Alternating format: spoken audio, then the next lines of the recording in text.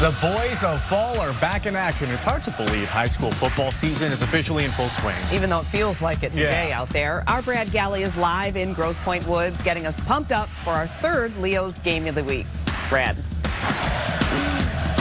It's starting to feel like fall. It truly is. And high school football takes center stage for us on these Friday nights. In Grosse Pointe North and L'Anse Creuse North, we get a rivalry that resets for the first time since 2013.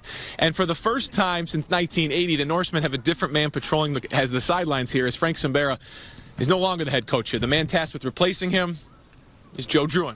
Coach joining us tonight here at Grosse Pointe North. Hi, Brad. Good to see you. Welcome back for another football season. You've been on this staff before. You're tasked, though, with replacing a man who you call the boss and is no longer with this program. How tough has that been, and how have you accepted the challenge? I've accepted the challenge, and I think the kids have accepted the challenge as well. Frank was a legend. Is the legend here in Grosse Pointe, and I worked with him for 10 years, so it's an honor to be stepping in his footsteps. I saw, the comments from him throughout the summer saying he was forced out, and I'm sure you're just trying to do your job, but was that part of it difficult to know that maybe that he didn't leave on the best terms? Yeah, to be honest with you, I really don't know the details behind it, and today's really about the kids.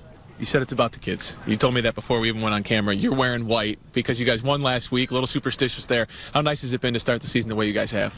Our first game was kind of disappointing, but the kids answered real well. You know, we have a mantra right now. We're saying burn the boat. So forget the past, move on, and that's what they did for the first game. They burnt the boat. They got into it, and we had our second game, first win of the season was outstanding. The way they responded. To play a school that this program hasn't played in 5 years, a bit of an unknown. I mean, a few butterflies in the sidelines for your guys tonight, or because of the unknown? Well, it definitely is. Two of my coaches went to L'Anse Creuse, so L'Anse Creuse North was their natural rivalry. Wow. And when I coached at Grosse Pointe North before and at Grosse Pointe South, you know, we always had some good battles with L'Anse Creuse North. So we kind of dubbed it the battle for the true North tonight. I like that, man. Best of luck to you. Thank you. And good luck the rest of the season. All right, we're going to have highlights of this one on Action News at 11. We'll be back here live at 6 o'clock with the other side on the battle of the true North. Guys?